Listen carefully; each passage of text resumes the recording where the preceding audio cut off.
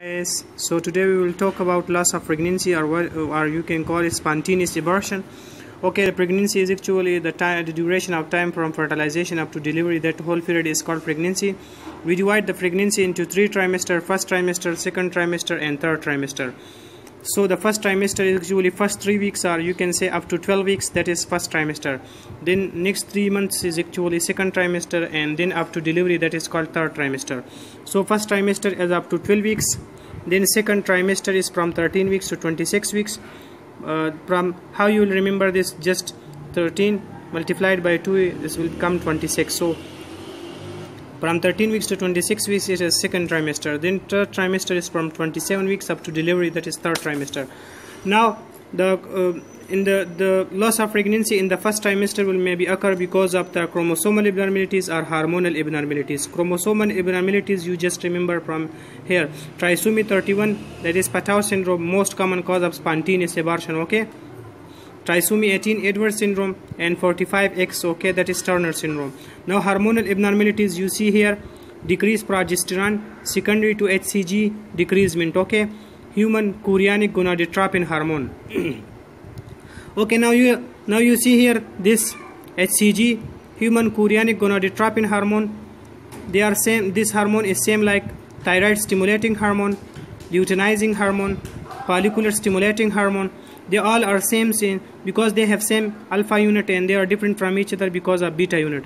Okay, so HCG is same like luteinizing hormone, so it will act on corpus luteum to produce progesterone, and then progesterone prevent menses, and this progesterone is going to keep pregnancy. Okay, so now remember, now you can see here, if this human chorionic gonadotropin is decreased, then there will be decreasement in progesterone, and because of decreasement in progesterone, atrophy of endometrium will be occur, and loss of pregnancy will be occur. Okay, and that is what we call repeated early pregnancy loss. That is actually because in the first trimester, that is because of hormonal abnormalities. Okay, now HCG is actually produced 6 to 8 days after fertilization. Okay, now in the second trimester and the third trimester together, we do loss of pregnancies occur because of chorioamnionitis. Okay, chorioamnionitis, infection of chorioamniotic membrane from ascending infection usually bacterial, result in premature rupture of membrane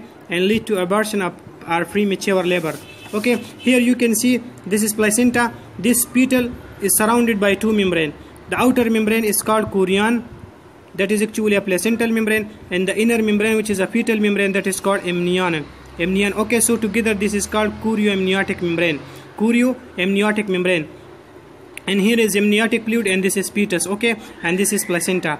So from ascending infection, it may rupture, it may lead to the infection of the chorioamniotic membrane. Okay, and it can also infect this amniotic fluid, so there will be premature rupture of this membrane, which may lead to abortion or premature labor. Okay, so this is how you have to remember chorioamnionitis. Now in the third trimester, abruption placenta and placenta previa. Abruption placenta, abrupt pain plus bleeding. Okay, and prematurely detachment of placenta from its implantation site, that is called abruption placenta. Okay, and placenta previa, implantation of placenta in the lower segment of the uterus. There will be severe bleeding and will lead to premature labor. Okay, I'm not going to explain these things, but I'm just going to tell you guys so that you have to remember the loss of pregnancy in the first trimester occur because of chromosomal abnormalities and hormonal abnormalities.